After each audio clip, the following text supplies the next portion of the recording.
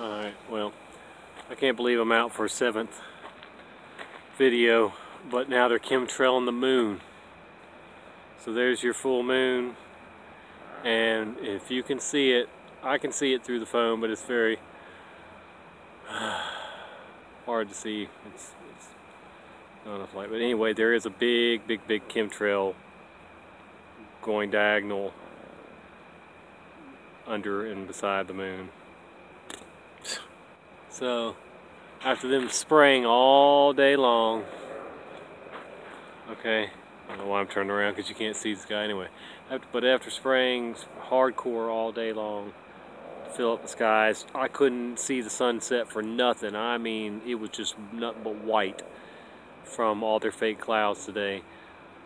Now they're chemtrailing the moon. They're still spraying, they're still up there operating right now, chemtrailing the moon, so you can't see that neither. Whew, that's a lot of money, a lot of jet fuel, a lot of money on poisons and salaries, you name it, for the pilots. I mean, wow, they just spend a lot of money to soft kill us and block out what's coming.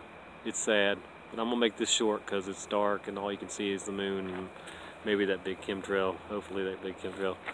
Anyway, let me see if I can turn off that. And yeah, it didn't help. Alright, Tommy out. Have a good night.